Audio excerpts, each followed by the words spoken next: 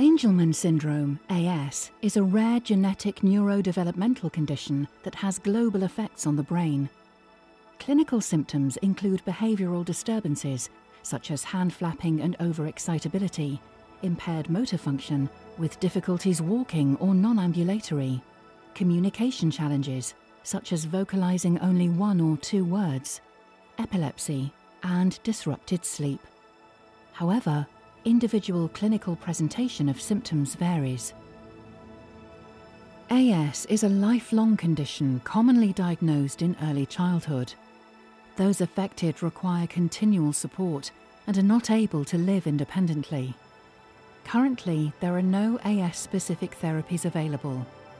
While some symptoms, such as epilepsy, can be managed through various treatment modalities, there are no approved therapeutics directed against the underlying pathophysiology of AS.